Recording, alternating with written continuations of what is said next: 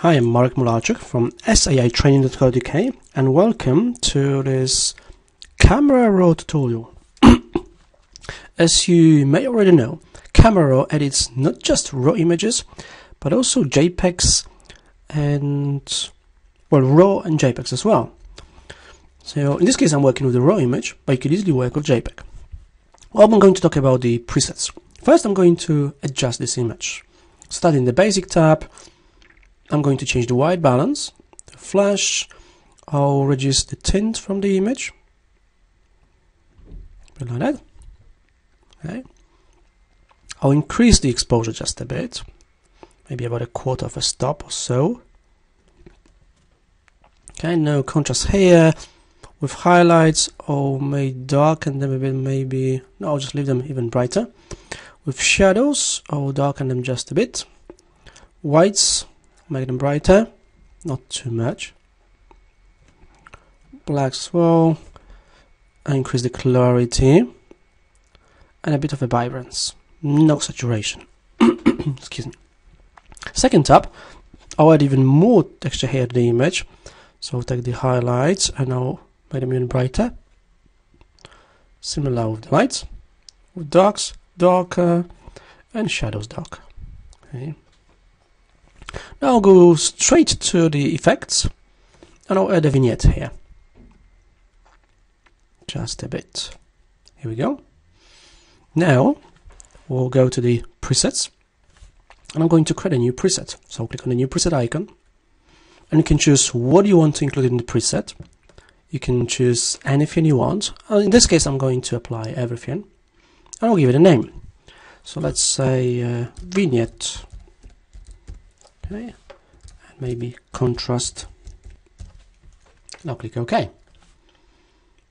And I'll just click done. Okay, the image done. Now I'm going to open an image. Now let me just delete that. Okay, so the image is back to the default. This is the XMP file. I'm going to reopen the same file again. Okay, so it's back to the original.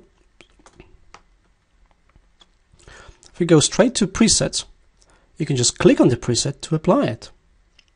There you go, quickly and easily. Really quickly and easily. You could also use the menu here in the corner and apply the preset. Okay. I'm just going to cancel that and I'm going to open 2 images this time. So I'll select 2 raw images. This could be any number of images. They both open in Camera Raw. In the film strip in here. I'll click select all to select them all. Go to the presets and apply the preset to both images at the same time. You can see on the preview here it's changed and this icon indicates that the image has been edited or adjusted. Okay. And I'll just click done and both images have been adjusted. Now if I just show you the desktop, because I've got these files on the desktop, got 2 raw images and 2 XMP files. Remember, XMP files hold the information about all the changes you've made to the file. I'll show you. I'm just going to open one of these images. I'm just going to run a notepad and I'll open one of these files.